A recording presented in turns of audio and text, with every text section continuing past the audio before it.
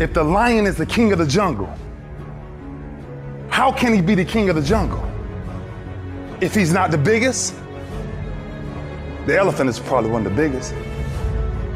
He can't be the fastest because that's a cheetah. He can't be the smartest.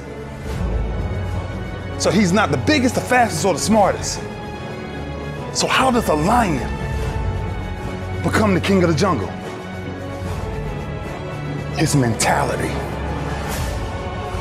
That's the only difference of a lion and an elephant. When a lion walks up and sees an elephant, he thinks lunch. An elephant thinks run. And it's all mentality. Because when a male lion walks up, he may be outnumbered by a pack of hyenas, but I'm king of my jungle because of my mentality. What happens when you're a gazelle and you're not being pushed, you're not being prodded, you're not given a reward, nobody's encouraging you? What happens when you're a gazelle and the lion's not chasing you anymore? You stop running. But what happens when you're a lion? When you're a lion, it does not make a difference. You realize that if your family is going to eat, that if that pack of lions is to survive, then you gotta go hunt. A part of being a beast just ain't eating a gazelle. A part of being a beast is the hunts. It's the hunt that they're excited about. They like to see the gazelles run. Then boom, they take off. Because real lions like to hunt. They love the process just as much as they love the prize. And some of y'all just want to score. You don't like the process. You're not in love with the process. A true hunter's goal is not the prize. A true hunter's goal is to hunt. That's what they live for. They live to hunt. They don't just live to catch it. It's the whole process. When you are a true hunter, you don't go by time, you go by the gazelle. When you are a true hunter, you hunt until you get a gazelle, and you don't stop until you get one. And then you get another, and then you get another, and you get another. If you're gonna do what you say you're gonna do, be what you say you're gonna be, you're gonna have to lion me out. You a gazelle, you're gonna come up short. You a gazelle, you're gonna have an average experience. You a student, I need you in lion mode. You an entrepreneur, I need you in lion mode. You trying to lose weight, lion mode. You can't do nothing significant in gazelle mode, nothing. Nothing impressive happens in gazelle mode. Nothing happens in run mode, give up mode, quit mode, scared mode, fearful mode, nothing happens. Everything happens in lion mode like I'm coming to get you.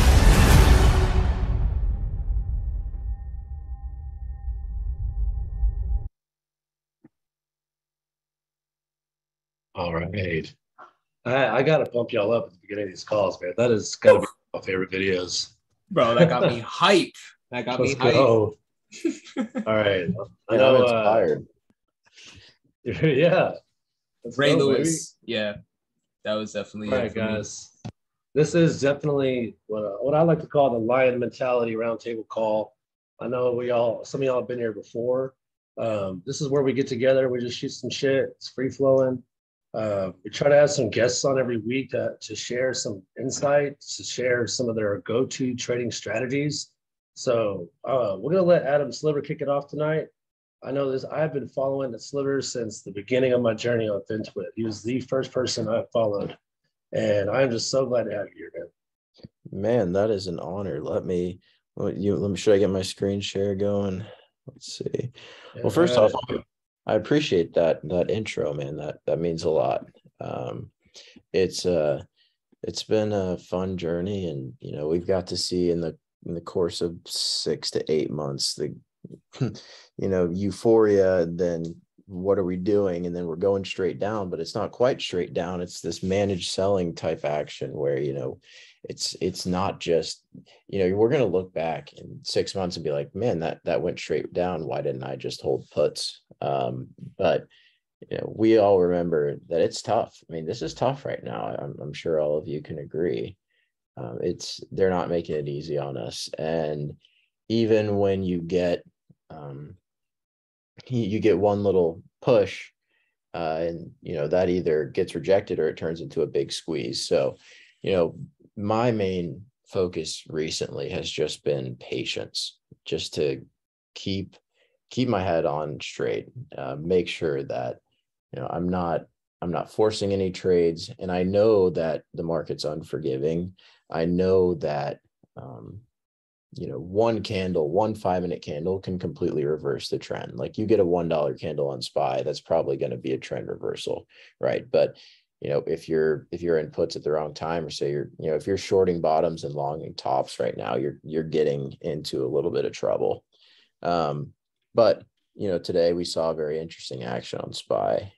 We rejected kind of where we opened around 380, but interesting to see us go back down. So, I want to start off by talking about my main strategy, and it revolves around ATR, which is average true range of a given daily candle.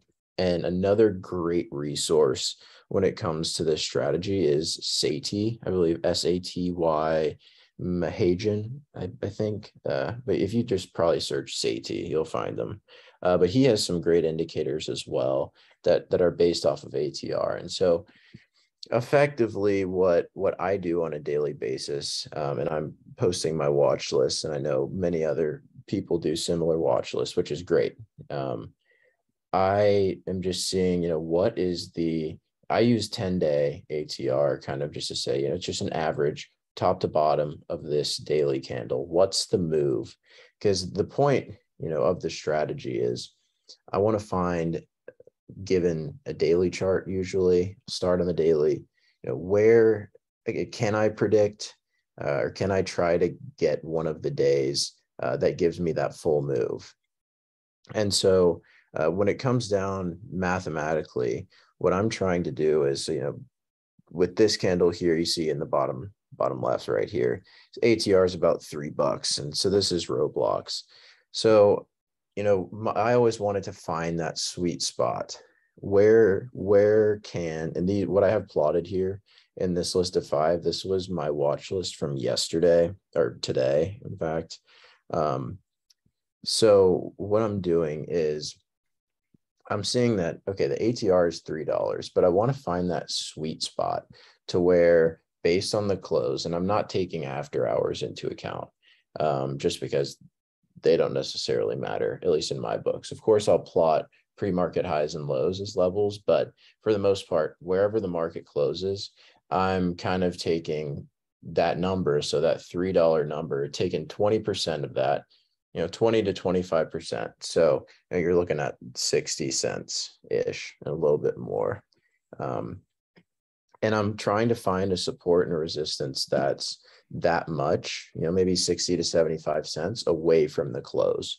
So that's just the math behind my watch list. And the reason for that being is because I want to give myself enough space to where I can ensure that there's still gas left in the tank for a move. But, I always get the question, do you ever play rejections? Do you ever play within the triggers? And you absolutely can. And a lot of people don't see, it doesn't click yet for them. Maybe they're not seeing that it's a possibility. But, obviously the main goal is, if you get, I trade primarily on the 5-minute chart. So I've got these levels, from Roblox yesterday. This is where market closed. So right about 34.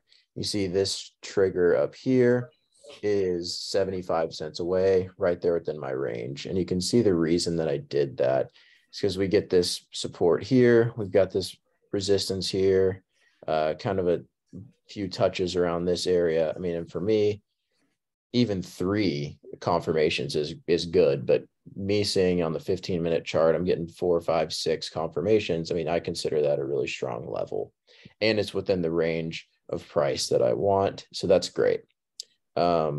Here, I'm looking 60 to 75 cents, and this is 65 cents away. And we get this kind of the low of day action here. It gets a little bit in there, it's not perfect, but you can see it holds up here, and then it provided another resistance there. But what I like to see is support turning resistance, turning support again, right? You want to see as many flips as you can, or just as many touches as possible. I mean, you don't have to be a rocket scientist to do this. So I try to keep it as simple as possible. So as far as execution goes on these, you can't help. Somebody tagged Sati. Yeah, that good. Thank you for doing that. As far as execution goes, I'm trading on the 5-minute, and there's a couple of mental notes that I want to make on this. So in a morning like today, you get the 5-minute candle that closes significantly below the trigger. And a lot of times I get asked, what are you doing in that situation, right? What I always think is, okay, suppose I buy puts here. What if the price goes back up and retest, which more often than not, it does. If it goes back up and retests, where do you think I'm going to be at my position? Is my position going to be down 10, 12, 15%? Okay, well, then I'm basically stopping out. I wouldn't take that, right? That should be your mental kind of, okay, is it too far gone? However, if this candle closes at 33.25, I would say, okay, I've got about 10, 20 cents of leeway before I'm stopping out, really. Looks like a good place to take it. So this is a tougher one, obviously, but what's cool is that these levels are versatile, right? What I like to do, even throughout the day, and Amazon has honestly been a great one recently, seeing plenty of intraday, even around lunchtime, it'll come back up or come back down and test a trigger. So you see here on Roblox, 2 times actually tests right here at the put trigger. And you can see, if it rejects, goes back down below, you take the puts again. And, you get the exact, pretty much to the penny retest there, right back down. Kind of sort of get one here. I guess you could have thought about drawing a trend line from kind of like that. Maybe you could have played it in that way. But good example here of 2 perfect retests in the middle of the day that provided this level as very useful. So I'll go through a couple others. Yeah, see, you notice Google open. I mean, its high at open was right here. This one was kind of tough to get, but you notice right here, boom, retested the level. And I often get asked, how do you know when to enter on a retest? And I don't really think that there's a certain time limit. I'm not looking for any sort of candle close, really. I'm just looking for when it touches it, what's the velocity of the direction that it's going. If it touches it and then quickly breaks above, obviously you can take calls from the break above this level. These are just pivots. It doesn't have to be strictly puts or strictly calls, right? But if you see it go up and then you see it quickly reject, then that's your retest enter. You don't need any sort of candle closage. Oh, Sati's in here. What's up? He's the man. So yeah, that's actually a great example. Meta today. So this is as far as playing within the triggers, and honestly, Sati, if you want to chime in on anything, feel free to let me know. But my philosophy behind playing within the triggers is usually I try to identify if the day is a chop day. So say, in the first 35, 45 hour of SPY, we're not making a new high or new low. There's no clear trend. And I've maybe got 1 or 2 rejections from a call trigger or a put trigger, then I'll probably think to myself, okay, the day's theme might as well be just chop. So the next time we get up to the call trigger, I'll take puts, right? So I actually grabbed puts up here, noticing that when Meta came up, got rejected. And I guess the level here, I was mainly basing this one off of the wick up here. I guess if I would have lowered it to, there's a lot of trial and error still. I mean, if I would have lowered it to probably there, would have been more precise, probably around the 165 area. But regardless, we see that each time it makes a pretty aggressive push upwards, there's big wicks, quick selling pressure. And then this volume spike right here actually was on news. They were talking about headwinds and honestly lower guidance. I don't know why it went up $1 off of that news, but it did. And you can see it gets within 15 cents of the call trigger, and knowing that there's been three separate times where it just goes up and then dives. I took puts up here today and they ended up being a really nice play. So if you kind of identify a theme, it can be very, very helpful to play within the triggers and kind of add that to your let's take about 5 more minutes or less. You can. Yeah, happy to. I'll wrap it up. And then what's I going to go here? Okay, so here's my levels for tomorrow. I've got Meta again, which this is going to be a little bit more cluttered, but you can see trying to catch, I try to keep it around round numbers. Psychological numbers are obviously really important. So Facebook or Meta could have a pretty big downfall here into the lower, into mid 150s, especially under this 160 level. I mean, 160 breaks and confirms down below. That's probably one of my favorite plays for tomorrow. Always a pleasure to watch Adam charting levels. Master at work right here. Thank you, Sati. You're a master. You're just as much a master. How do I find my tickers? Yeah, feel free to ask questions in these last 3 minutes. How do I find them? A great place to start is the Unusual Whales, Hot Chains, and Tickers. I know a lot of people love that page. It's really helpful to just see, what's the point of that, right? You want to play stuff that's liquid. You want to play stuff that doesn't have a super wide bid to ask spread, right? My general rule of thumb is if the bid to ask spread is 10% of the entire contract value, I try to stay away from it. So for example, Chewy is borderline, but y'all know I love Chewy. So I'll bite the bullet on the spreads there, but you'll see Chewy spreads that are 84-cent bid, 94-cent ask, right? And that's 10 cents on a contract that's not even $1. That's 12 cents the entire value. That's where I'm trying to stay away from. And then strikes, I try to go as far out as possible while still being reasonable. And a lot of it is ATR based. I'm going further out on Monday, Tuesday, and obviously Wednesday, particularly Thursday and Friday, I'm going pretty close to at the money. Tomorrow I'm either in the money or at the money, or just the very next strikeout. If anyone has one or two more questions, or else I have one thing. Would you consider the ATR to be a realistic range for the day? I know that's kind of simplistic to ask, but a lot of people, they see that and, then they go, because they can't afford a strike that's, within that range, they'll go further out of the money and then realize real quick that was a mistake. Yeah. So what are your thoughts on that? Yeah, good point. And honestly, a lot of that can boil down to the ticker that you choose. So, if that's the situation that you're in, and you need to make sure you're watching stuff that's going to allow you to have affordable contracts. You shouldn't be playing Google, right? But the ATR is just top to bottom wicks, right? It's just the entire move of the day. It doesn't mean it's going in one direction. It means both directions, right? So say, Meta dips $1. What's our ATR here on the daily? $8. Say it dips $2 at open.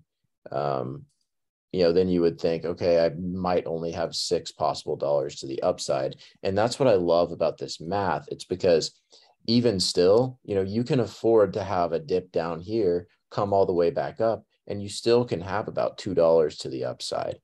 As far as the contracts, I mean, you got to be smart. It boils down to the tickers that you play. I mean, don't play stuff that makes you go so far out that you won't be able to maximize it. But on something like Tesla, you can probably play the $200-300 contracts and it'll still move.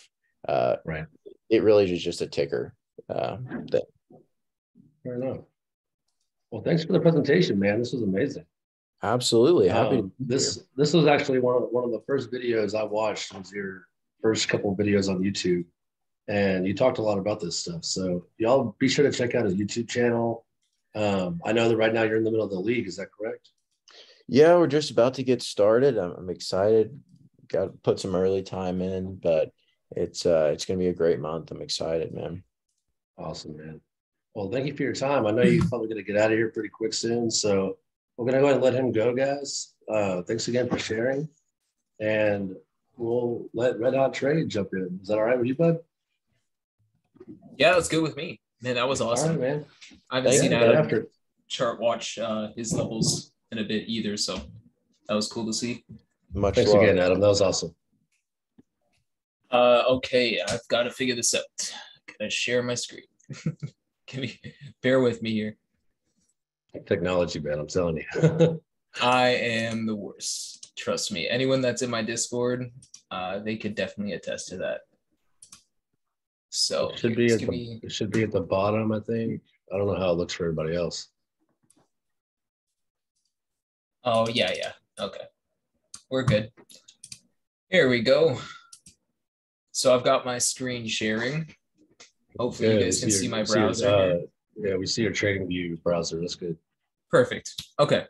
So what I just drawn off here, I have a little bit of a lecture here to get before I get started on what I've got on screen with supply and demands. So what I'm going to be going over is supply and demand zones and how to recognize them, how to recognize balanced market, and how to capitalize on changes, especially after today. Like we had that gap down in the morning, and I'm sure that there were people who were buying calls. Like, if you look here, I'm sure there was people buying calls here because of this morning rally, thinking that it was just going to go throughout the day and that we'd seen the low at the bottom of the day.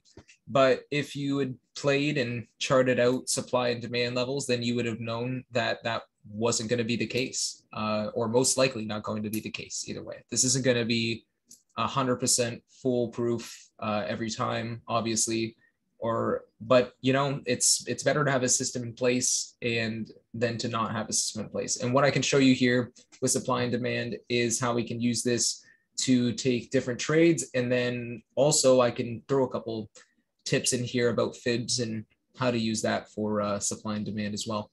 So just to start it off, just to do an intro. So how markets work, right? Markets work by buyers and sellers, market participants agreeing on prices or not agreeing on prices. When market participants are agreeing on prices, they tend to be choppy. You start getting a day like yesterday where you can see here in this supply zone I have drawn off that you have lots of consolidation, lots of sideways action. This ends up being what you'd call a balanced market. This is when buyers and sellers are agreeing on price. So you're not seeing too big of a range here. And what happens when you see this is, most people will see this and be like, oh, this is a terrible day. We've got a choppy market. We've got no range. What am I supposed to do about this? And honestly, I like to see this because as soon as you see the market consolidating, then you know that either supply or demand zone is forming, and you're going to see an imbalance move at some point. And that's when you can capitalize and make a really good trade. So in this case here from yesterday, you could see supply, it traded within after it gap down, or leg down. It traded within this range pretty much all day, had it drawn off. Here, this is a little too far over to the last wick of the day. This is on 10-minute. It's what I've been trading intraday lately, but this could go, you'll see different supply and demand levels depending on what time frame you're looking at.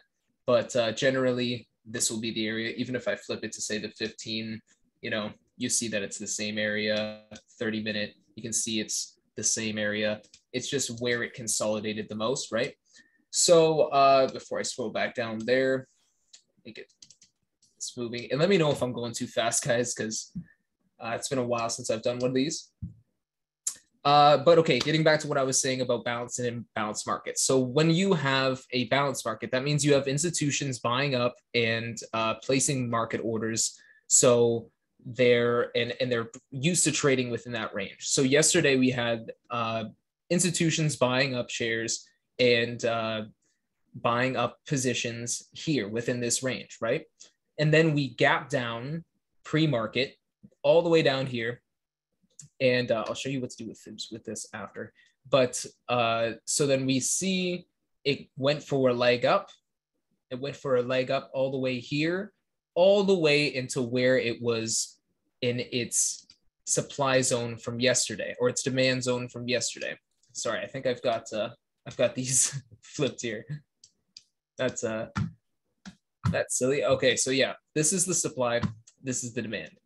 So what ended up happening is you see support turn into resistance. And that happens whenever you have market imbalance and institutional sellers didn't get their sells to fill here because the market fell super quick, right? So you've got a bunch of orders left unfilled. And this creates a liquid area in the market or in the chart. So with this illiquid area, you're going to be looking for market makers and institutions to get back in this area so they can sell out of that position. You got to remember that's who's controlling these moves, right? And so they're going to push back into this. If they push back into this supply zone like they did yesterday, you could see it coming up, and it went and it rejected the first time, and you got a decent leg down, even just from right here. Say it's what happened. This is like 1 o'clock today, right? And you saw that huge move down, 1 o'clock EST for anyone Central Time, I apologize. So you see this big move down, you got this gap down. So you can then determine, okay, this demand zone from yesterday where the market was extremely balanced has become the supply zone after a strong move down like that. So we can move this over and know if this candle gets back in this area again, I'm going to go short, right? Because you know that institutions are going to get out, they're going to fill their orders that they weren't able to get out of, and the market's going to dump. And you can see what happened after that. Everyone gets out of their positions, algos get triggered, and boom, boom, boom, boom, boom, it drops down. And here we get a reversal, which actually happened to be pretty much around the 0.68 fib. So if you were to take your fibs and draw them from the swing low, sorry about that. Take your fibs and draw them from the swing low to the swing high.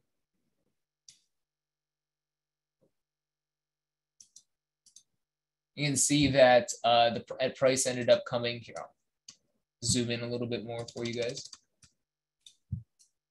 So yeah, with the fibs, this big arrow here, you can see we had the one drawn from the swing low to the 0 to the swing high.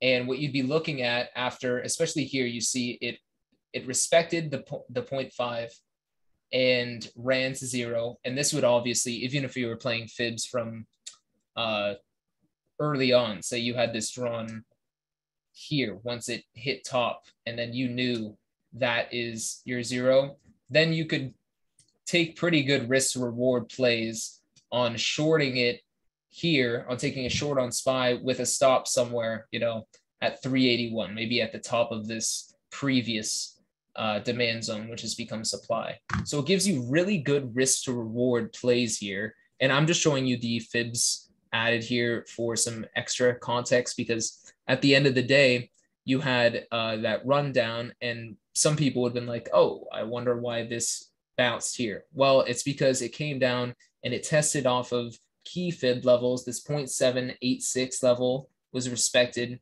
bounced up, and bounced right through that 0.5, 0.68 fib, and gave a nice chance to take some relief calls even after that leg down. So even if we get rid of the messy fibs that I have drawn here, you can see, and I bring this down, you can see what I'm talking about, right? Your demand was here, your supply was here. This was when the market was balanced. This was the gap down. We waited, you wait for the market to test previous demand. If it rejects here, institutions are most likely getting out of positions, and it's a good place to go short. So that's a level that you can go, that's a demand zone that you can draw on your chart. This isn't an indicator, this is just something that I draw manually using a rectangle on TradingView.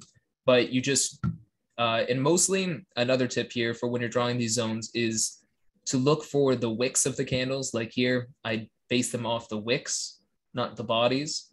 So just another tip there when you're drawing your zones. But yeah, just some quick tips there on supply and demand. I had some other stuff prepared for unusual whales, but I think I've taken up a lot of time already. So I'd leave it up to Alan if he wants me to keep going, or if you want me to save. Let me just ask Mander real quick. Mander, do you have some time for him to cover some flow, or do you need to? Yeah, I'm free, man. Go for it. All right, cool. Yeah, hey, get after it, brother.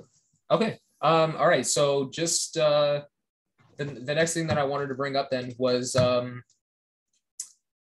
options flow and how to use unusual whales and a couple strategies that I've been working on lately. I don't know if how many people in the chat here or participants are using unusual whales, or even if you aren't, this is it's gonna be useful, or maybe a reason for you to hop on and get on it. Code Red Hot if you do, 5% off. But yeah, this is just something that I've been working on. Intraday options volume is a tab here that you can see on unusual whales. It's the very left here. It's this intraday and analysts, little guy in a lab coat. And I especially like using this to monitor options volume, and then use that to scalp positions throughout the day, or even take swings if I see something that's pretty heavy and it's coming in maybe for some further out dates. So for example, we've got FedEx on screen here, and FedEx today, it was pretty bearish. Intraday options volume put to call ratio is 1.376. Opening volume candle in the 10 minutes always going to be the highest throughout the morning. So you're going to see usually the most volume come in there. I usually tend to ignore that candle because it's just mostly white noise from the initial rush of market open. But as you can see, after a couple, like an hour or so goes on, you can kind of get a better idea of what level the 10-minute put to call ratio is sitting at. So say if it's like sitting roughly around right here, our candle open was at 0.91. And then the next 10-minute candle's at 1.13. So not too big of a difference. 0.95, not too big of a difference. 0.65, okay, we're getting a little bit more bearish here with more calls coming in, significantly more calls, or more bullish, if I said bearish. And then here, flip back to bearish. And then this massive candle, this is what I'd be watching for and go, what the fuck is that, right? Because you've got this regular old put to call ratio all day, and then 10-minute put to call ratio here turns to 15.845. So you got to know, okay, something happened here at 10:30. And what you can do here is you can go to the flow feed, just by clicking the top right like I did there, and take a look at the time. So from today on FedEx, oh, I might have messed this up already. Let me just go back here.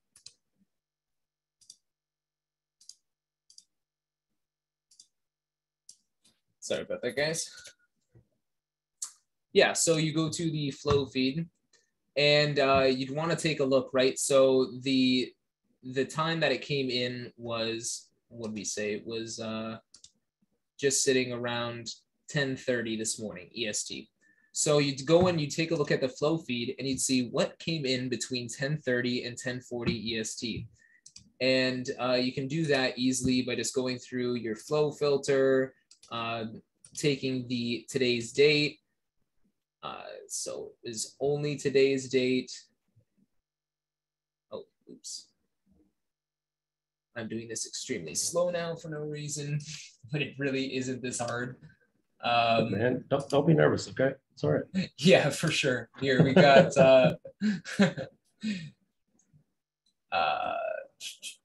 so from 10:30, that's what we're looking at, to 10:40, right? From the 10 minute put to call ratio. And we bring this up here. Of course, I did this in 2 seconds earlier. All right, so we are seeing what's come in on FedEx from that time, and we're gonna go what sticks out like a sore thumb here, and why did that put to call ratio jump so heavily. So here we've got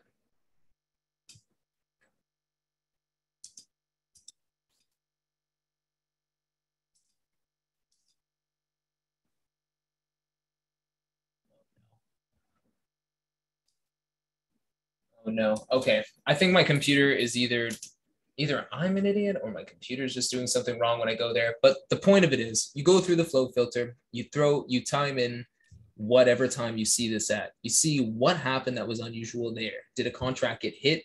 This is a lot of put volume, so what contract did they go after? Then you can take a look at the contract in unusual whales, and you can even see what they're doing on the contract specifically.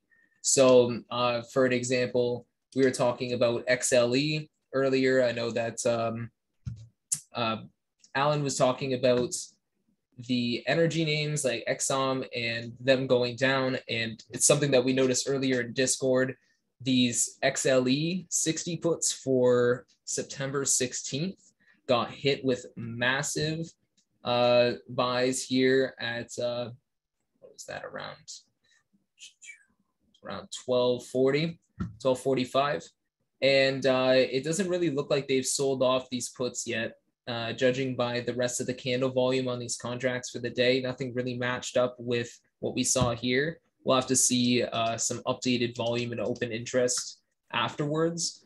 But you can even go through at the bottom, didn't mention this, you can just go through and also take a look at the time or the specific flow for the specific contract as well, and see what's come in and who's buying what and how traders are behaving with this contract. So that can help you judge your sentiment. Like, how am I going to go into this trade? Do I think if if some whale's taking a $2 million position on 225 puts, am I going to follow him into this? And it doesn't look like I sold him. Risk reward, maybe not too bad. So usually flow plays are, especially when you're finding them lately, because there's a lot of millions of dollars coming through the filters lately. They can be a little bit less, you can be a little bit less confident than in normal market conditions. But if you pair this with regular TA, supply demand zones and stuff like that, then you're usually golden. And yeah, that's pretty much it, what I wanted to cover with unusual whales. So I got a question for you. Let's stick right here with this chart for supply and demand. Yeah. On the graph. Yeah, there you go. So for people that see this shit I'm talking about, I can see it. Oh, whoa. Now I can see it. I see a big squiggly line. I know. That, I don't think that was me. No, it's some asshole. This happens all the time. Oh, okay. Oh, is this a feature in Zoom you can draw in annotate? Oh. Yeah, it's silly. Yeah. Dick move, whoever. Yeah. I'm sorry. I don't even know how to fucking turn it off.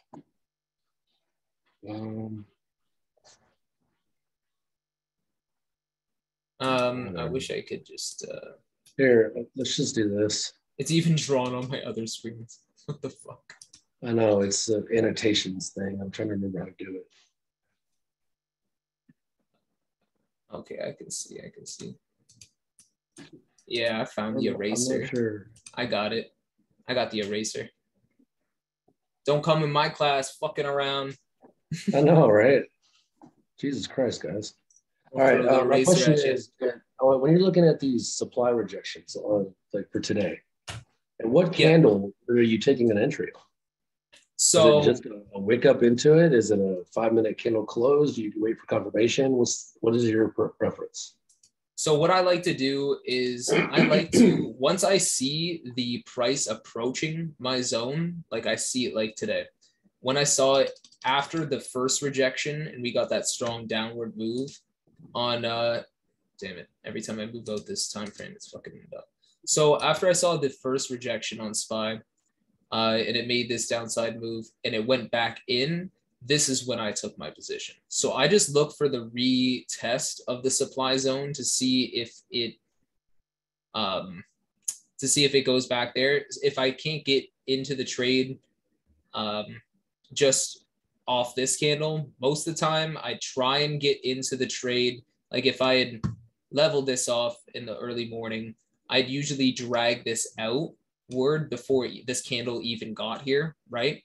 And just so I could keep my eye on it, like, is this going to go in this area? And then once this green candle popped in there, that's when it kind of took my eye, right? It popped into this previous demand zone. So I had that drawn or pulled over more to the side after this gap down to see, okay, is this going to retest now that it's legging up? And once it did, one entry, an obvious one would have been here, and then the second one here, which is the real good payout, obviously. Does that make sense? Just looking like I don't look for a 10-minute candle close in the supply zone. I just look for my price action to enter it and then look for some kind of wick off. Like you can see here where buyers got exhausted and it formed a bearish hammer. This is something that I look for. Okay, it rejected in the supply zone. It fell back We have out. a question here. What time frame is better for supply and demand zones, shorter or longer? Depends what you want to do. Like to me, if you're going to be swing trading, you should be using like hourly, 4-hour supply demand zones, taking a look at the daily and drawing your supply and demand zones off that. And if you're planning on scalping throughout the day, you're trying to scalp SPY options throughout the day, for example, and you're doing this, then I'd recommend using the 10 and the 5-minute. Sometimes the 3-minute you can get away with. It's going to be a little bit more finicky. It's going to be a little bit less accurate, and it's going to be too volatile. So I like to get nice 10-minute candles. 10-minute candles are my favorite, to be honest, especially with this current volatility. We get a lot of guys that use the 5-minute chart. We had a guy, I know Stock Sniper was on here. He used the 1-minute, and he trades in the last 10 candles. So that's kind of the point with these calls, right? Is you got to find a method that you're comfortable with. Yeah, and for sure. I love the flow conversation because you can use the flow intraday, and it is absolute money. I mean, when you see premiums coming in, you can jump on it. The premiums will move before the chart, kind of like NASA likes to say. I don't know if you'll follow him. Exactly. But the premiums will move and the chart will follow. Yeah. So it's a really cool strategy, and I like that a lot. That was awesome. Thank you. Thank you. I'm glad you appreciate that, and hopefully you guys like that. Awesome. Let's see. We got one more. How are you determining the height of your demand rectangle? Doesn't look like you're sitting on wicks or bodies. Here I kind of drew it a little sloppy here because I was moving it around, but yeah, it should be. Like I said, I like to draw it off the top of wicks here. Sorry, I did this a little sloppy, like I said, but yeah, I like to go off of the wicks. Here I saw it was trading within this really tight demand zone. Even you could probably bring it down to something like here, and it would have worked out throughout the day, you know. You could have got rid of this supply here and then just drawn that off. You could have went short anytime it went in this green box and made money today, as long as you held, through for a couple minutes, right? So you might have gotten faked out on this like 40-minute rally and then slight bounce, but then that dump out, that's why here you kind of have conviction. You have to have conviction too. You see if it's entering the supply zone and it's not strong and it's not breaking out, then usually I have full conviction in keeping my short position, because I know at some point this is going to break down. Gotcha. And what's your typical stop loss after you enter a trade? When I enter a trade, I usually like to run different risks to reward ratios depending on what sizing I'm running. It really depends on like if I'm running a full size position or if it's like a lotto or what it is, right? Lottos, obviously, I'm just going with fucking anything. And but a regular position, my day to day, normally I go for a 10% stop and something like a 30% profit taker for my first target, or 15% first target, 30% second, and then 60% third. Anything after that is usually just house money or just play money that I'm going with. I'm not the kind of the guy that goes with it's not house money at that point, but you get what I'm saying. I move my stops up. I make sure that I'm in profit, and I stick in there, and I like to put that risk right at these levels too. So for example, if I'm going into a trade where I've got a stop and it's come into this range, maybe I'll go in with a 10-cent stop or a 10%, 15% stop when it's reached here and I see that it's gone out. And actually, for an example of how this doesn't work out was because I feel like that doesn't get brought up enough. Today, I did, let me see what time I sent this alert out. So earlier today, I went short on SPY. I took 374 puts. I had an order in for $1. I had a stop in at 89 cents, and I went for a target of 130 and 150. Then I got stopped pretty much instantly off of a fake out when we were going into that supply zone, but we just kind of consolidated a little bit too long, and the theta burn got to it. And it got me at that stop point at 0.89. And then I waited. So that was around 145. I waited another half hour at 213. I saw it re-enter around that same area. I was watching premiums and I entered the stop at 0.9. So just right where we stopped out previously. And then I entered another 10% stop loss at 80 cents. And then $1 target, $1.20, $1.50. And then that trade ended up actually going through. So, you know, it's all about putting your risk minimal and then your reward like 3-to-1, 4-to-1, 5-to-1. So you're always taking more than you're ever losing, and your gainers will always outweigh your losers. Fantastic, and, man. Yeah. Thank you for sharing, man. That was amazing. I really appreciate that. Thanks, man. Thank you. It's nice to get it out. I haven't done a longer form edu session in a while. And that's awesome, dude. That's what I like to do. This is so I've been following Red Hot Trade for almost 6 months as well. Tonight's session is kind of nostalgic for me because this reminds me a lot of whenever I first got here on the internet. And I mean, I've been trading for a long time, but as far as trading options, it's been relatively new, and I'm always learning something new. And I feel like there are certain people out there that have true verifiable success with what they do. And I'm not sure if you still have your Discord. You still have your Discord, right? Yep. Every day. Awesome. Well, I'll be sure to hit up his Twitter account, check his Discord out. This guy he's the truth, man. He really knows his stuff, and everything he's saying, I have heard multiple successful traders say, and a lot of people don't really know how to use supply and demand correctly all the time. They might have a zone, or they might draw it up and then not really know how to enter or exit a trade off of it. So it was really nice to hear you break that down. Yeah, for sure. And I know exactly what you mean. Yeah, there's a lot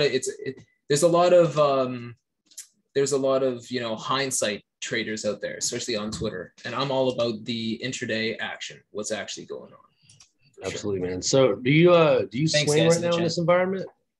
Actually, you know what's the weirdest thing about that is Monday I had one of the worst days consistency wise I've had all year. I went 1 for 6 on day trades. And usually if I'm even like running a bad win rate like that, I don't push it. But I got kind of, I don't know, I got kind of emotional. I was like, fuck this. Why am I losing so much? I just kind of buried myself. And yeah. And it kind of made me switch over. I was like, and then I went in the next day, and the first play I went on was a scalp on SPY, and I got stopped out of that like pretty much instantly. And I was like, you know what? Screw this. I'm taking swing trades. And honestly, I took, let me look at the ones I did here. I did ZOM 90 calls on the 27th, and those ended up going, or 90 calls for the first. And those ended up going very well. That ZOM ran to 92 the next morning, and those puts went up like over 100%. And then my next swing, I went with Target 145 the next day. I ended up getting at 165, took profits at $2. And then I swung Walmart last night for 118 puts at 110, got out some at 140. I'm still actually holding some. So yeah, I've had some pretty good success swing trading in this market. You can do it. You just have to find the right plays, and take them at the right times. I'm definitely happy to hear about XLE today because I ended up swinging my Exxon puts in the close, and nice. I'm hoping those are going to pay. We'll see how it goes. Yeah, for sure. What strike did you get? I actually went with 82s. Oh, 82. Okay. So I went a little bit further out of the money. For what date? For tomorrow. Oh, okay. Yeah. You're the man. The man. Okay. I really think it's gonna break, and we'll see how it goes. If not, I'm gonna cut them. Man, I'm rooting for you. See tomorrow. Yeah, I'm rooting for you. Let's go. All right, brother. Well, if y'all have any more questions, feel free to hit him up on Twitter, hit his Discord. This guy is absolutely amazing, and I really appreciate you sharing it. Thank you so much. Man, thank you so much for having me. I hope to come on and sometime soon again too. Absolutely, man. We do this every week, anytime. I'll be here.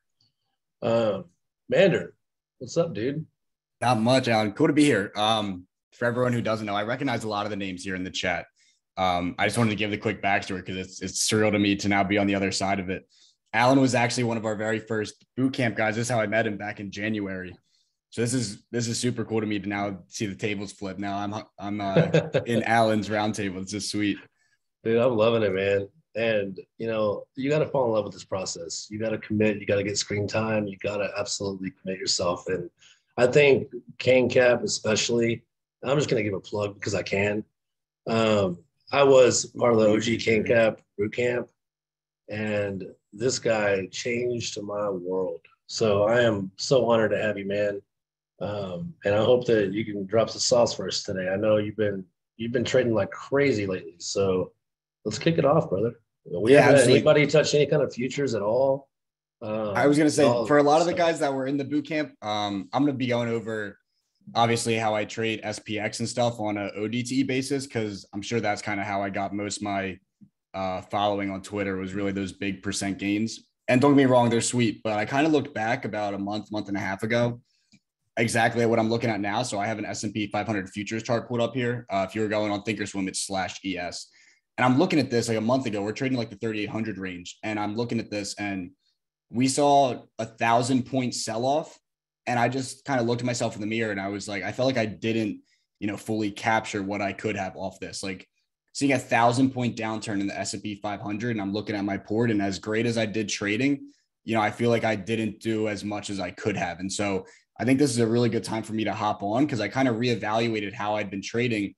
And I was really chasing those big percent gains, which is great, but I just felt like there was so much more I could be doing. Especially I was going through my Twitter and I'm always posting, SPX levels, outlooks and stuff. And I was going back even to like February, and my outlook in TA was like spot on. And yet I didn't, fully capture these moves because I was playing those ODTEs, chasing the volatility. And I think it kind of comes back to what Adam was saying at the very start, right? Is that everyone knew that the stock market was going down. And kind of besides grabbing common share shorts, it really hasn't been just as easy as like buying puts and making money, right? Because the bear rallies are aggressive to the upside. And also what happens even intraday is when you have the VIX hovering at 30 or above, that's pricing in like a 2% daily move in the S&P 500, 2%, which is big. And we've had days where we've seen 5% downside, but for the most part at, 2% daily priced in, that implied volatility factor of your premiums is so high that you could catch like a 10-point move to the downside, right? But you get like a 5-point move to the upside that lowers the VIX. You're now getting the bullish move against you inputs and the IV crush against your premiums. And so it really hasn't been as easy as just like buying puts and just holding them and making money, right? Because the downside just exacerbated because of the IV crush on top of being wrong. And so it really just hasn't been as easy as like I was saying, like buying puts, as easy as it looks, right? Like even the start of the year, the second we got this January sell-off, everyone knew the market was going down. If you looked like economic factors, we were posting about this back in November. We all saw it coming, but it hasn't been as easy as it sounds. So one thing I've kind of added onto the bucket of my trading, and I always use this analogy, the guys from boot camp will probably laugh at this, but my thing is like as many tools as you can have in your trading tool belt, the better, right? You don't want to be a one-trick pony. Even if, your one style of trading is great, being good at multiple styles of trading is never going to hurt you. Like Batman didn't take down Bane with only the Batmobile. He's got all the tricks in the books, all the little gadgets. So this is one thing I've been trying to add on to my trading repertoire was going with futures. And so for those of you that don't know how they work, they're pretty much just a 50x leverage. Like if you know crypto leverage, it's basically 50x plus or minus on ES. And so you can also play minis, which is /MES, and they just work on a 1/10 basis. So a full size ES contract is 16.6 thousand, I think, like $1,600, give or take, is basically like your margin requirement. You picture like a down payment to get the contract, and then it just goes plus or minus $50 per point, or $5 and $1,600 for the minis. And so then the way it works is there's no theta decay, there's no Greeks. You pretty much just like, if you want to get short, you get short. And if the S&P 500 goes down 100 points, you're plus 5,000. You could sell, you get 21,000 back and change because of that margin requirement. So that's pretty much how they work. And so, I was looking at this, and I think this is also good. We had a lot of different TA styles on here, guys that were kind of given what they use to trade. So I would keep it pretty simple. I'm a big Fibonacci retracement component. And then besides that, I pretty much use EMAs and MACD for both daily and intraday. And so a lot of times, if I went on a 5-minute, I'd do this as well. I'm trading off, obviously 8 under the 21 is going to be your bearish indication. 8 above the 21 is going to be your bullish. You can play your crossovers. And then I've been thrown in MACD as well, because a lot of times your MACD crossovers will kind of foreload the EMAs and stuff. And you kind of see that move coming before your EMAs dictate or solidify the trend. This is one thing I was looking at, right? And so going back on a year to date, we pretty much had this initial head and shoulders off this 4,200 neckline. And so, left shoulder, there's your head. We broke through the 618 for a little bit. And then pretty much right off the 50 here at 4,500 was your right shoulder, broke neckline, flushed down to the 1,618. And now at 3,800 was the target there. Saw a little bit under, and there was our next rally. Really similar to, if you guys follow the new guy we brought into Kane Capital, Mr. Trendwatch, he uses measured move targets. And so that would be as simple as, S&P 500 rallied 400 points off the 4,200 low. So you get a 400-point rally off lows, low of 4,200 breaks. You're looking for 400 points below that for your next support at 3,800, same exact thing. And pretty much what happened there. So that's kind of my trading style on a daily. And so I've been playing futures kind of on the back burner to try and supplement my intraday trading, because I'm sure a lot of you guys as well, right? Like we're in a bear market. I'm sure, unless it's in a 401k or an IRA, like if you have an individual brokerage account, you're most likely not still holding longs. And so I'm sitting on a bunch of cash, not, accumulating any longs yet. I want to be doing something with that. Like I'm not using hardly a fraction of my full port playing options, right? And so I want to be able to do something with that cash to also make money. So we've been dabbling in futures here as well. The ones I just started posting. So we kind of started dabbling once we got through this 4,200 neckline and the break, where I was kind of getting comfortable with them. Then once I started posting, we played back to this, we got the bounce off 3,800. Where do we go? We retest the original neckline at 4,200 there, get our next flush to lower lows. So this is one thing I've definitely added in recently that I know, I've been putting some stuff on Twitter, but I know probably not many people have seen that. I definitely got the reputation for the ODTE SPX trades that are great.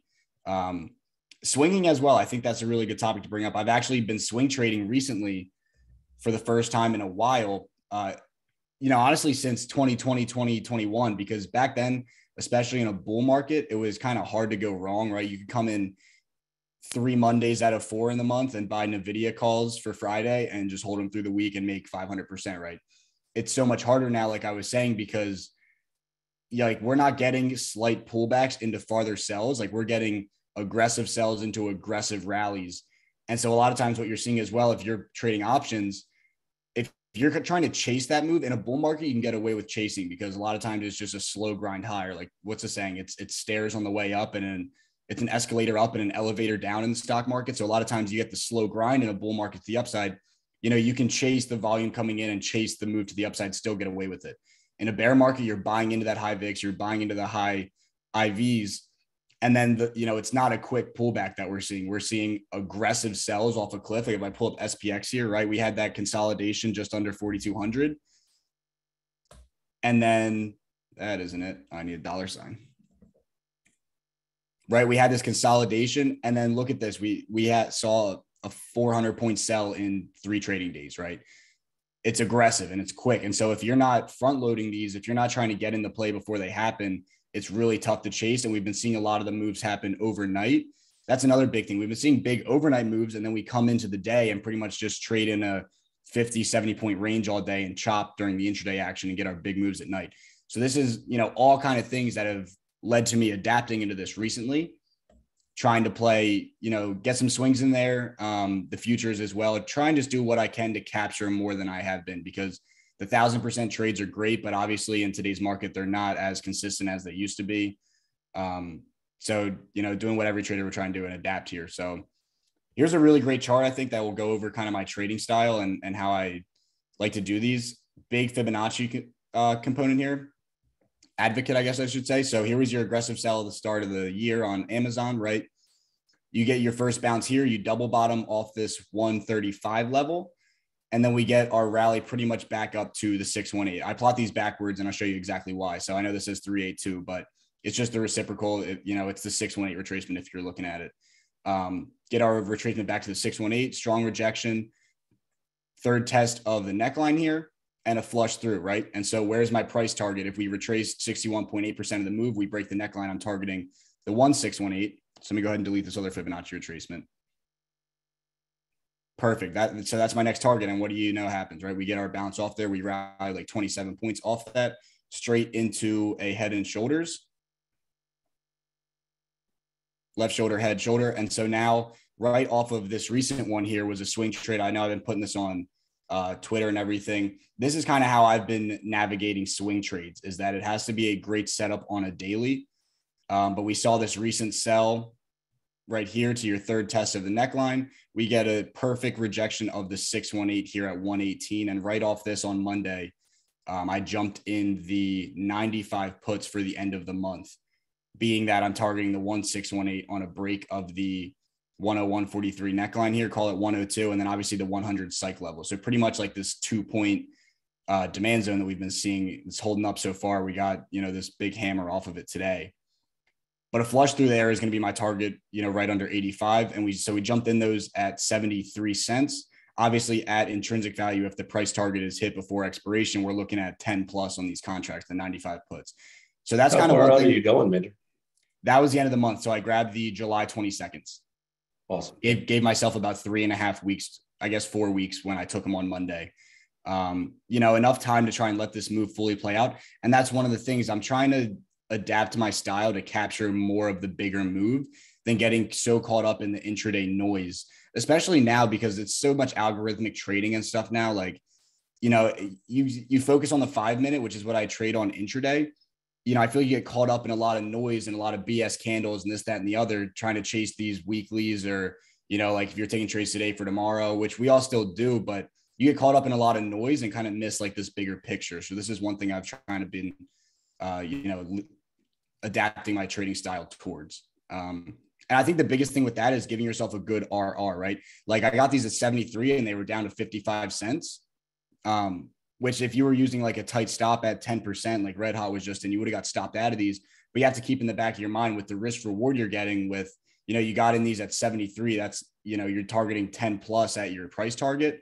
That's like a 1,400% upside. I'm obviously going to keep a looser stop. And so they went down to like 53. Still held on to them. If anything, you can look at it like an accumulation phase. Like we did this on AMD as well, playing AMD monthly swings. Look at it more of like an accumulation. If you're confident in your TA, if the chart is still telling you that, your trend that you're targeting is correct, right? I mean, we got in these on the rejection and we fell to the neckline in 3 days. I'm still feeling very confident about this trade. I'm not really worried about 20%, right? If anything, if I was wrong and we still stayed under 118 here, maybe we had, one more green day before ultimately flushing, I just would have accumulated more. So that's one thing I've been leaning towards. So here's my question. What would make you exit that trade? So like I always say, right, the time I exit trades kind of versus, I always say play the chart, not the premium, right? And so like a lot of times I'll have trades go down 40%. I'm still in them solely from a risk reward perspective, like I'm saying here, right? So instead of using like a 20% stop loss and stuff like that, that a lot of people will do, which I think is very disciplined and, you know, not something I'm ever going to shit on. But I like to say that as long as my thesis for the trade isn't nullified, I'm not too worried about the premium. And so instead of a hard stop on this, I would have used a daily candle close over my 618 at 118.25 here to stop out of these, right? If that was my thesis for entering, was like the daily rejection of this 618, I'm going to wait until that thesis is nullified to exit the trade. And so that would have been my stop loss, would be a daily close above this level here. Fantastic. So I know we haven't really talked much since boot camp, but I'll enter these monthlies, knowing that I'm confident in my TA, and I'm relatively new to options within the last 6-7 months, right? And I am used to playing the chart. Well, if I'm not sizing correctly, especially when you're new, that's a lot of people. Jesus Christ, it's like, don't full port, please. But I was going too heavy, and then I would get kind of, I guess, scared out of my trade, and I end up being right, and it's the worst feeling in the world to cut when you're 50% down just to see it work out. So it's nice to hear a perspective. Okay, this is my foolproof plan. This is what's going to make me exit this trade. And I'm not just exiting willy-nilly because I'm looking at my P&L.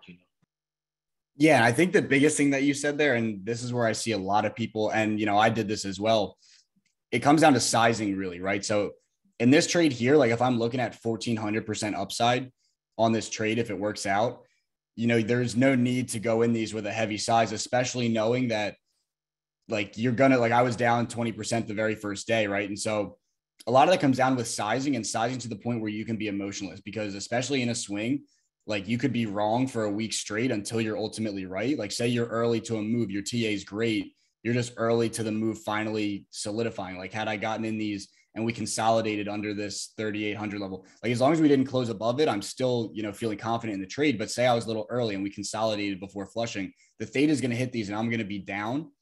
So you kind of have to be in these positions, knowing the high upside, kind of scale into these and don't go in a size where you're going to feel emotional like that. I think that's the biggest thing. And it's happened to me a million times is I'll be in a place size too heavy. I'm ultimately still right, but theta hits or, like I was saying, intraday BS with candles, and I scare myself out of the play and then they go like 500%, right? And it's the worst feeling ever, like you said. So I think the biggest thing to that is sizing so that you're still comfortable being in the trade, even if you're going to be down. Right. So are you still using your similar 821 strategy intraday? Yeah. Yep. Nothing's really changed with me as far as TA goes. Okay. Which I'll go over for the people as well. I'm a big EMA advocate and I trade on the 5-minute. So I did it again. So let's pull up a 5-minute. I'll show you exactly what I'm looking at. I pretty much trade going off EMAs. Today was a tough day here. Try and pick out a couple ones where this would have worked, but for the most part, this looks pretty brutal.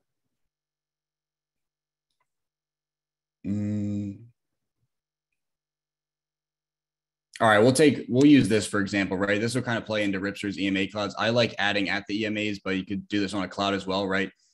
Here's your bullish sign. Like I was saying earlier, a lot of times you'll get led into a trade earlier with MACD than you would on EMAs, because if you're playing the EMA strategy that I do, so my gold line here is my 8 and my purple is my 21, right? And so 8 under your 21 is going to be bearish. You get this crossover to the upside. That's your bullish indication. And then at that point, I'm waiting for a retest of the 8 or the 21 and a bounce to then get long. Obviously this played right. This played right to the gap fill. You can see right there, we filled the gap and then pretty much reversed off that. But you had your bullish signal on your MACD here all the way at 10:30, didn't get your EMA crossover until 11:15. So that's one thing I've thrown in probably since I've talked to you guys, is trying to utilize 5-minute MACD to kind of get me into a trade earlier. So if I saw this bullish crossover on MACD, I probably would have waited to see the 21 break first, just to make sure we didn't break the 8 and reject off the 21. But probably somewhere in here, we're getting some strength above the 21. Like this candle probably would have been a great add as we kind of flagged off the 21 break towards the 8. But I'll go over a trade I actually just took 2 days ago. I think was a much better example to kind of detail my trading strategy. This was Tuesday. If you guys remember, we had a really strong trend day with a lot of selling pressure. Rallied aggressively at the open and then just a complete flattening and reversal. So this was obviously, you could have bought puts probably at any point and held and made money. But my biggest thing is never wanting to chase the red candles as you get extended from the EMAs. And so once we saw this flattening out, right, like this wouldn't have been, for me at least the way I trade, this wouldn't have been my put entry because I don't have anything above. I have all these EMAs for support underneath. I would have been waiting to see a flush through the EMAs and then a retest. So you can see here, we get this flattening at the top of the day. We start flushing off of this, couldn't really break 39.50. Flush under all my EMA support. And then right here at 10:30 is where you got your EMA cross, right? This is your bearish indication. The 8 comes under the 21. And so at that point, I'm waiting for a 5-minute retest and rejection of the 8, which we got right here. So I unfortunately didn't grab puts here, but this would have been in hindsight, an ideal ad. But at this point, once I missed this rejection, this 15 minutes here before the flush off the 8, I'm again then just waiting for a pullback. So we actually got a bear flag. I mean, now we're down 100 points from daily highs, but I didn't see any bids really coming in all day. So at some point I was figuring, lunch hour, afternoon session is going to come in. We're going to get some type of pullback, and I'd like to see a rejection off the 21, which we got right here. And so because I was going to hammer these at the 21. We didn't quite make it there. But we got this flush back under the 8. And so on this green candle here, now we're back under the 8 with all these layers of EMA resistance above. I grabbed the 38.30s right here at the top of this green candle as we tested the 8. Got really lucky with my flush. This is another thing to talk about because I know Red Hot was going in on the correlation between stop loss and price target, right? A lot of times I keep looser stops, but when I'm playing SPX ODTEs, and this is going to be crazy to a lot of guys who don't know my trading strategy, I'm shooting for 100% price or 100% profit on every single trade, or else I'm not going to take it. And if you've traded SPX ODTEs, as crazy as that sounds, it's very realistic because the way these premiums move is nuts. My whole strategy you can get 100% in 7 seconds. Yeah, exactly. If you're right in the move and your entry is good, you get 100% really fast. So my whole thing is with these, especially being cash settling, is if you take a realistic strike, my whole thing is to try and get to 100%. I trim half, and at that point, it's a risk-free trade. So if they double and I sell half, now I took all my initial capital out. I'm playing with, it's a free trade. I'm playing with free money.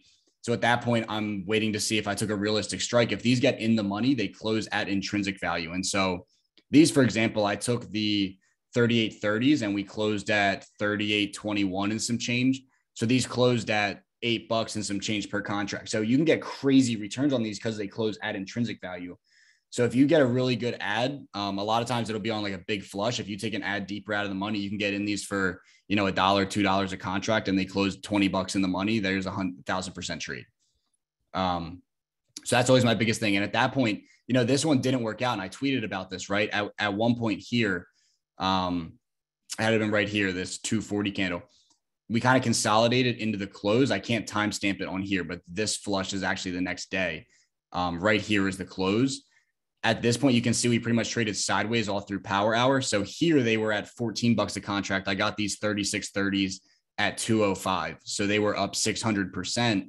They closed at 826, only up, 300% and some change. So, does that suck? Yeah, I didn't time the perfect exit.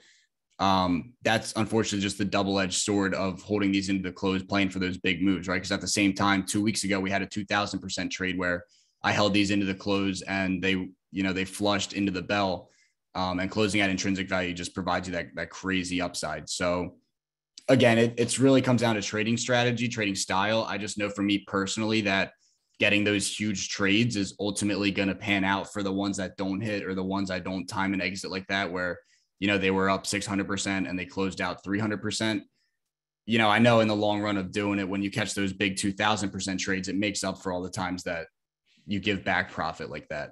So that's kind of my trading strategy, as crazy as it sounds, for ODTEs at least. And then the swings we covered as well. Man, I really appreciate you sharing. This is money. Are you enjoying, what do you think? Are you enjoying futures trading more than options now? Seems like you're really digging it. I'm really loving it. Nothing beats seeing some crazy ODTEs and like, Lotto Friday comes and you're having a great Lotto Friday. Everything's hitting. Nothing's ever going to top that because the returns aren't the same, right? Like you're not getting 1,000%ers in a day, but I am loving it for the fact that it's not as volatile. It's simple. There's no Greeks and, premium calculation I have to take into effect. There's no theta. It's simply, I got short here. This is my price target. I'm not squeamish. I'm not going to get stopped out on some random green day. It's a lot less stressful than it is options trading. So I'm liking it on the back burner, right? Like I'm not devoting everything. I'm options trading number one, but I'm really enjoying futures trading kind of supplemented on top of that. I appreciate it, man. Red Hot, did you have anything else you wanted to add or ask Mander about since we're on the call? No, I think that I think that that was crazy. So much good info from you guys. Like, yeah, this was awesome. I don't even know. I loved hearing everything that you had to say, especially with your EMA strategy and how you like to use your risk and reward. It's just like how I like to trade too. So yeah, it was awesome, guys. Hopefully everybody can see some commonalities in some of what these guys are saying. Everybody that's on these calls, they all have a plan. They all know what they're doing before they do it.